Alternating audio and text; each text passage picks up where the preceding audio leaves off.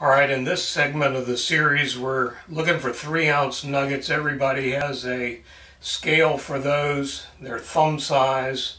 Just look at your thumb, that's what you're looking for. That's what a 3-ounce nugget typically looks like. To do this, we're going to right to the Canadian border up north of Oroville, Washington, on the Similkameen River. Now in my day there was an area called Miners Flats. That was your access point for everyone back then. It was dredged to death, and that was a good thing, because what I learned was that entire riffle system was false bedrock, and I'm going to give you a way to get through that. Alright, this is the same spud bar you saw me throwing in my 40s. I'm now in my 60s. And the key to throwing it, you're going to throw it like a dart, and once you throw it, you loosen your grip and let it go, and it'll cut that bedrock like butter. If you try to catch it, not only will it tear up your hands, got gloves on or not, but it will throw your back out, so don't try to catch it. You just pick it up, grab it out midway, and let the bar do the work. Let it go. This is big gold, but it's a little complicated.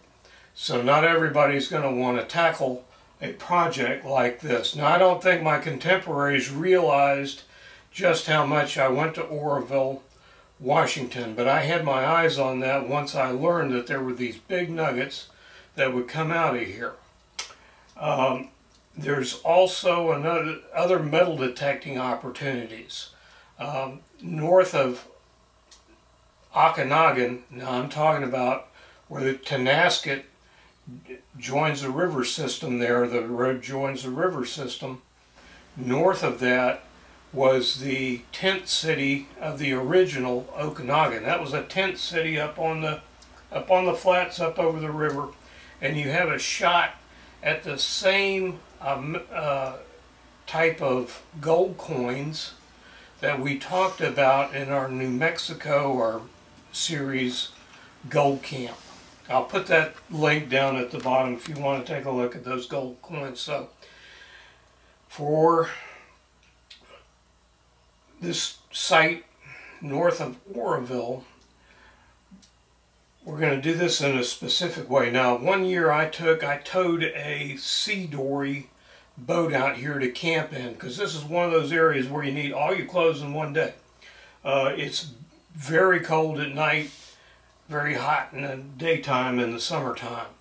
But the sea dory had a diesel heater in it, and you know, other people are out there camping out in tents, freezing to death because they've been in the water that day.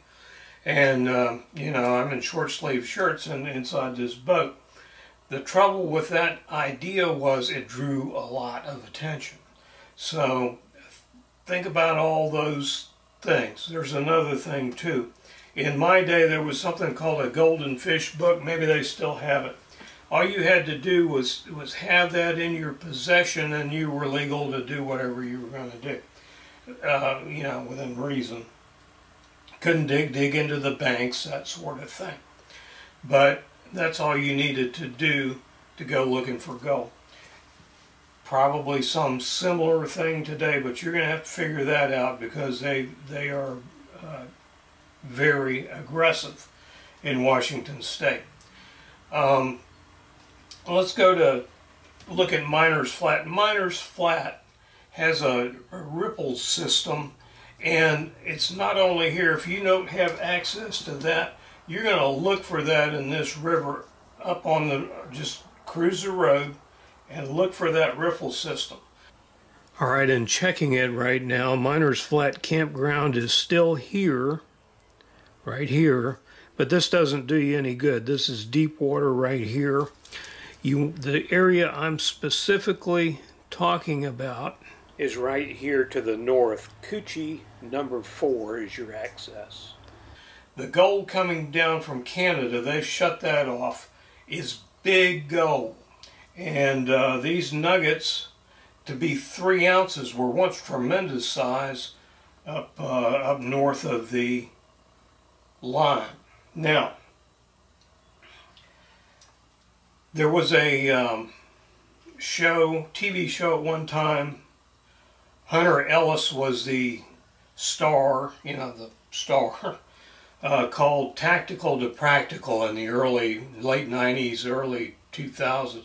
It was the only show I ever made a pilot for out of all the ones that we, been approached on. I really wanted to be on that show. And I talked to Bob Frogfoot Weller, this dude sent me out west from the 1715 Treasure Fleet stuff, about that. And for the demo, I used a Garrett XL 500 pulse metal detector to do my little bit. And I threw that on YouTube. That's an old film shot with a first generation camera.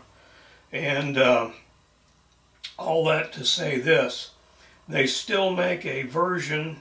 This was the original pulse metal detector by Eric Foster. Just an on-off thing, just very simple, but very effective, because a pulse shoots, you're shooting voltage into or out of the coil, and then it turns off and it listens. It's kind of, if you think about sonar, it's not sonar, but if you think about sonar, you kind of get the idea. And it's looking for a rate of decay. The bottom line is it shoots very, very deep. I'll show you what the Garrett XL 500 is today. And if you can't come up with that, look for it, and they no longer make it, a Garrett Infinium, which is it's kind of a thoroughbred. It's a little tricky to use, not as easy as the XL 500, but it'll give you a low-high tone. Or look for any pulse detector that's waterproof. You don't have to worry about it, because you are going to get wet. Don't get your good metal detector down here where I'm telling you about, because you are going to get it wet, whatever it is.